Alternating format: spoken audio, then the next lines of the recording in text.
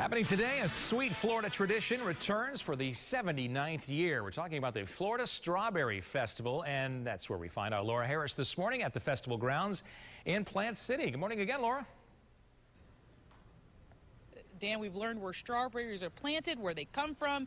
We've eaten food that's got bacon, chocolate, Krispy Kreme donuts. And now, what better way to round off all of this than with Mickey, the baboon? He's a scholar and a gentleman. I want to show you why. This is Kevin Keith with Wild About Monkeys. This is too cool. It is, yeah. He's a star. This is the first year this is going to be available at the Florida Strawberry Festival. Just one of the amazing attractions they have here. You have Mickey and 6 other baboons?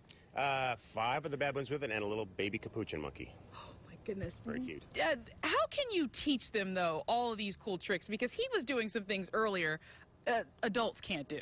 You know what? It's all positive reinforcement. Whatever emotion they feel when you're training them is the emotion they're going to feel when they're doing the behavior. Right now, I've got a handful of grapes, which I'm using for our reward. Hey, make you sit down, big guy. He's not interested.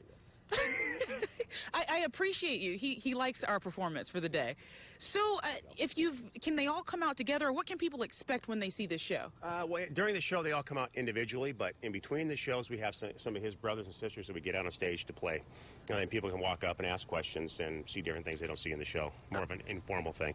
Will you show everyone at home how excited he is to see me today? Oh, my goodness. Go ahead. Do it, Mickey.